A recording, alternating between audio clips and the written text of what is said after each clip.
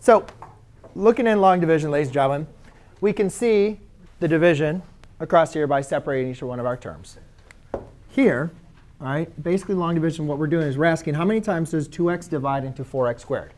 All right, that's basically the question when we're applying long division. We're asking how many times does 2x divide into 4x squared? Well, the reason why I wanted to do this is because, guys, it's like right here. How many times does 2x divide into 4x squared? We've already done this. How many times does it go in? 2x times, right? So you put your answer right up there. Now, for the long division algorithm, what you need to do is take your quotient. This is the first part of the quotient. This is the divisor. This is the dividend. You're going to multiply it back. And you're going to write it down below that first term. Now, make sure to always check your answer if you're like, oh, you know, obviously we have the answer right in front of us. But just to make sure that you did correctly, these should always be the same. Because now the next step that you're going to do is subtract. I always subtract my rows by using parentheses.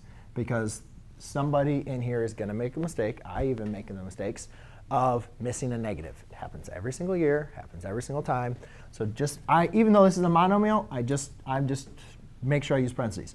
4x squared minus 4x squared is just 0x squared, which is just 0, right? Now, a couple different things. You guys could use place values. You could say, well, there's nothing here, right? So you could say that's a 0x. So negative 2x minus 0x is obviously just negative 2x. Or in like algebra 2, sometimes we just use an arrow and say, just bring it down. Like subtracting 0 is nothing. Like you're just taking, you're just bringing it down. Does that make sense?